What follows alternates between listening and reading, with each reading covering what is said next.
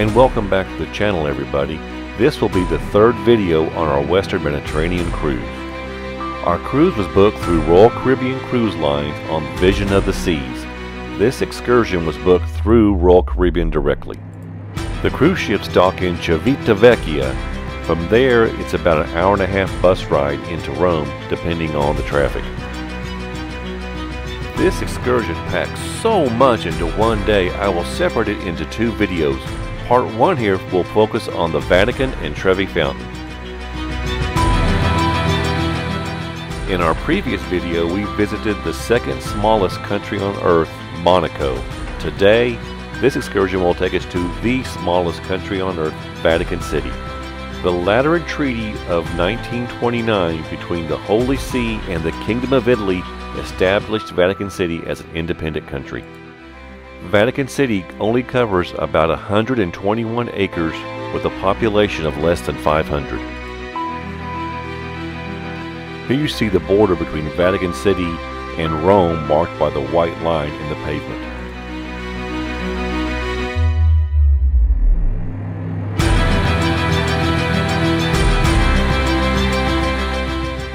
Prior to entering St. Peter's Basilica, you will stand in line with several thousand of your closest friends to go through security here in St. Peter's Square. Do not let this line scare you away from your visit. It does move rather quickly.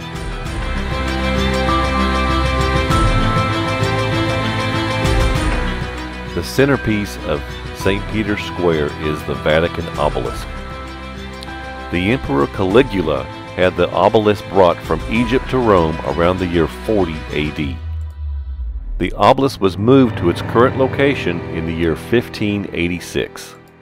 Construction of the present basilica began in April of 1506 and was completed in November of 1626.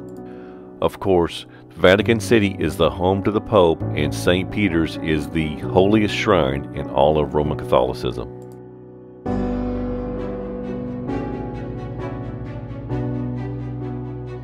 The beautiful portico over the entrance gives you a hint of what is to come.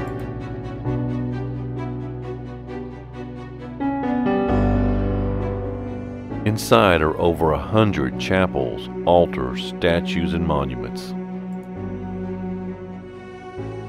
The scale of the building simply overwhelms you and dwarfs you as you enter.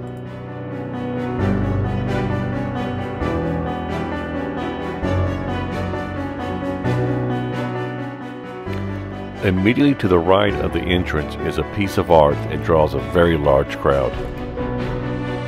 The sculpture is Our Lady of Piety, completed by Michelangelo in the year 1499 when he was only 24 years old, and carved from a single block of marble.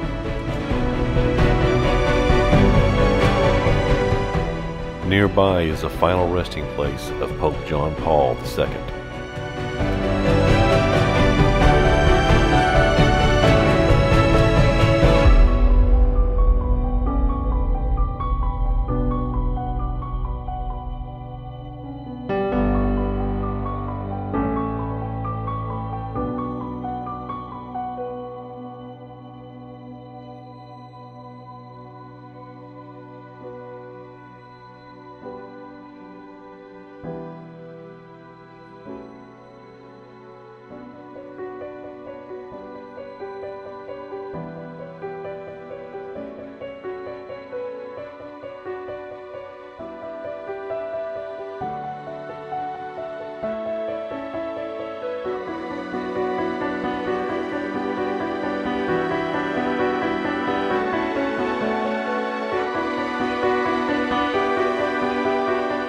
The dome of St. Peter's rises 136.5 meters, or 448 feet, above the floor of the basilica.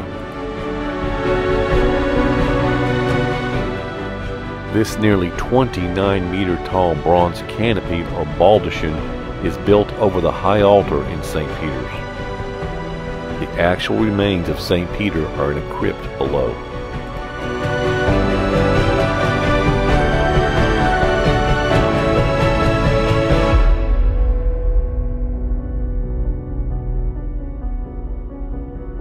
Obviously, any 400-year-old building will require some maintenance.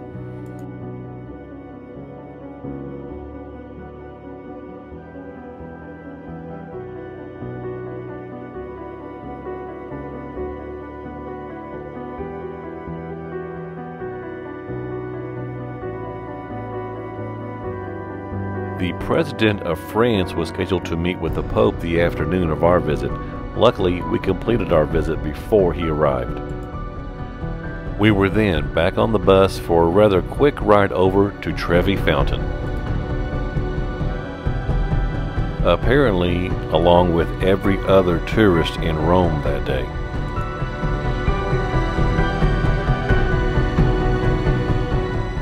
The fountain is at the junction of 3 roads and marks the end of an aqueduct that brought water to ancient Rome. Construction on the fountain as we see it now was begun in 1732 and completed in 1762. The fountain has gone under numerous restorations over the year. The most recent was between 2013 and 2015, which included the addition of lights.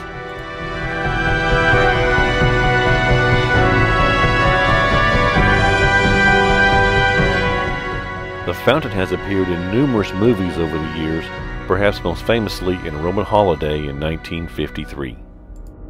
Fighting your way through the crowd to throw the coin over your shoulder can be a bit of a challenge. Thank you very much for watching today's video. Please like, share, and subscribe. Be on the lookout for Rome Part 2 coming up next, along with the rest of our videos from our cruise through the Western Mediterranean, as well as many other adventures.